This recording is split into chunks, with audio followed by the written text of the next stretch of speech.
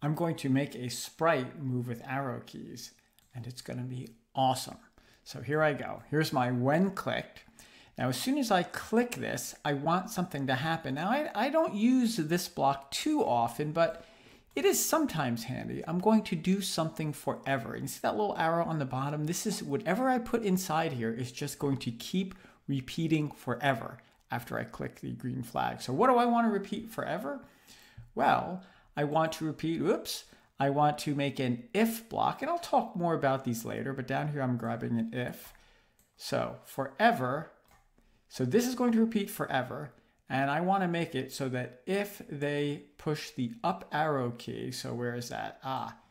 If key up arrow, where's up arrow? If up arrow is pressed, I want this sprite to turn up and move. So how am I going to do that? How am I getting him to turn up? Well, there's a whole bunch of turning commands here, but I want to make sure that he's pointing up.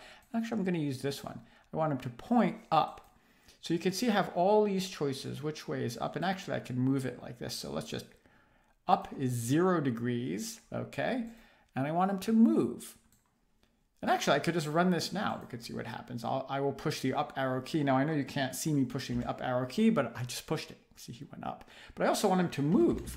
So I'm going to put the move 10 steps in here. So I'm going to, let's run it again. Actually, let me stop it and rerun it. And if I push the up arrow key, he moves.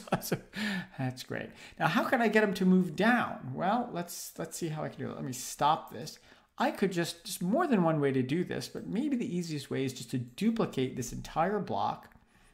Then I'm going to change this to when he pushes the down arrow key to point down and move 10 steps. It's 180 degrees and move down. All right, now I'm going to run this. Now I could click each of these things individually, but in this case, it's just easier to click this green flag. It'll run everything with a green flag. All right.